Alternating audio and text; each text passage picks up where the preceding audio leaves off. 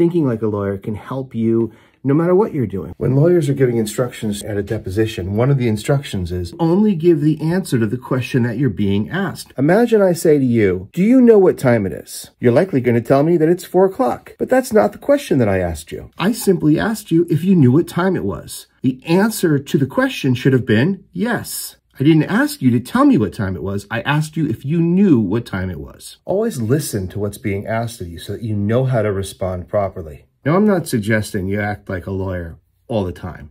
At Thanksgiving, if somebody says to you, can you pass the mashed potatoes? Don't simply say, yes, I can, and wait for them to say, will you? But use this tip in your daily life to help give you a better chance at dealing with disputes and issues that might arise. Learn to listen to the question that's being asked and answer that question only.